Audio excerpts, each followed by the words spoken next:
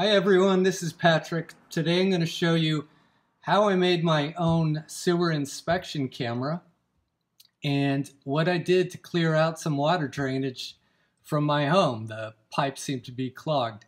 So I bought an endoscope from Amazon.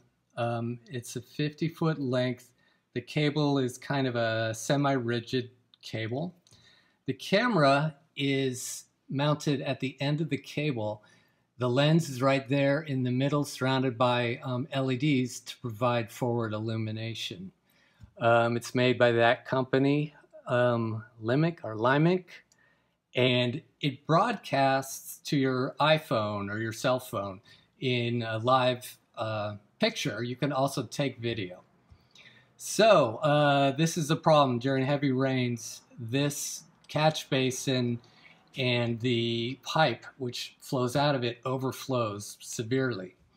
So what I had to do was build temporarily my own catch basin out of these sandbags.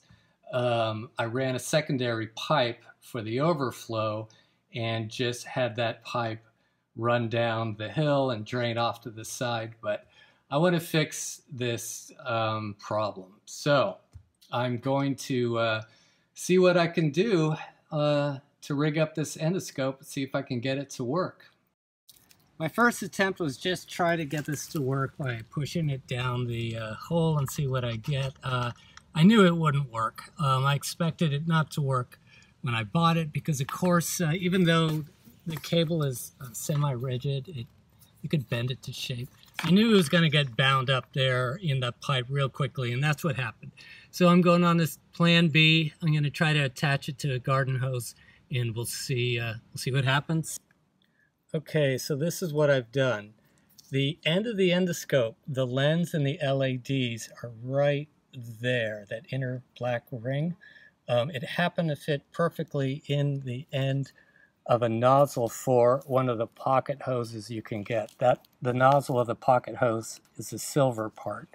And the end of the pocket hose nozzle, you can turn it, and it happens, you can turn it to extent where it can serve as a protecting ring slightly extended above the inner ring where my thumbnail is, so it gives the lens some protection as I move it through. And by the way, someone else has done this whole routine, maybe not this part here. They attached theirs to the end of a plumbing snake, you know, electric kind. I thought I'd go a little bit cheaper. Anyway, so I got a cheap piece of the little hose here. I drilled a hole through it and fed the endoscope line in and extended it out to there. Secured it with some zip ties there. I know what you're thinking, why didn't I run this black endoscope line in through the hose? Well, I didn't want to take the effort to do that yet because I just wanted to test to see if this thing works.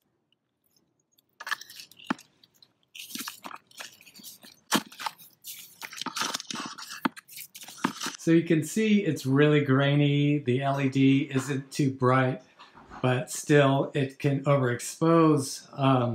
But for the price, so far it's done its job. Here's my first bit of blockage, all this mud. All right, now it's going to be part two of trying to clear that drain of that mud. So I purchased this jetter nozzle, and it is from Chalco. And the design is, you hook this up to your pressure washer. You get a high pressure forward stream of water, and then you get these rear holes which shoot the water backwards.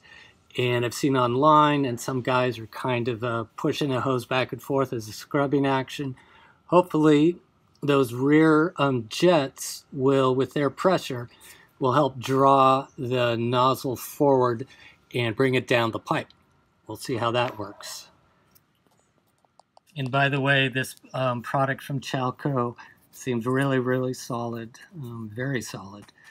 This is a 3/8, and it goes into my 3/8 hose, just a quick release. Make sure that you know the size of, or what size you need for your hose. And here it is into the hose. It fits really good. Make sure your connection is bomb-proof. You can only imagine the amount of pressure on this nozzle. It could shoot out like a bullet, I would imagine, if you're not careful. And we'll take it from here. So there you go. I got this hose connected. You might notice that I bought a pretty beefy power washer. I've had some bad experience with buying other products at a big box store. That's a whole different topic, but I consider this an investment. It wasn't cheap, but yeah, I think I can use it a lot around the house. All right, before turning on the power washer, I have the water applied to the washer, and I'm just testing out the function of the jet, and it looks to be just fine. All right, so here's the nozzle, and there's a pipe. Put it in. This is really, really important that you don't start this until this nozzle is in the hose, in the pipe, because if this thing shoots out, you can imagine that thing flipping around. It could be really dangerous. All right, you probably can't hear me, but watch. It's running. And watch what happens to the hose when I just let go. That's the pressure shooting it down the line. Okay, so it took me a while. I hit some blockage, but I just kind of kept working it, taking the hose back and forth kind of in a scrubbing motion, and then finally it punched through and extended the full 50 feet of this line. And look, when I pulled it back up, the hose is not muddy, so that indicates to me that maybe I cleared it out pretty good. Well, I cleared out all the mud, but I have roots, which is a real bummer. It means the pipe is breached, and if I snake it out, it's a temporary solution, but I have to do this before winter. So I've heard that using the snakes in these black corrugate pipes like this, it could chew it up. I'm nervous about doing that, but I'm gonna have to try. So as I said before, I was nervous about using a snake because I didn't want to damage the pipe. Nevertheless, it seemed to clear it out real good. The pipe seems fine, and all told, was it worth the do-it-yourself endoscope? Yeah, I've been using it many times since then on other drainage around my property. And the power jet nozzle, absolutely, it's a great tool. I'd recommend that for anyone. So with that, it has been a success, and I hope that you have a great day. Pat out.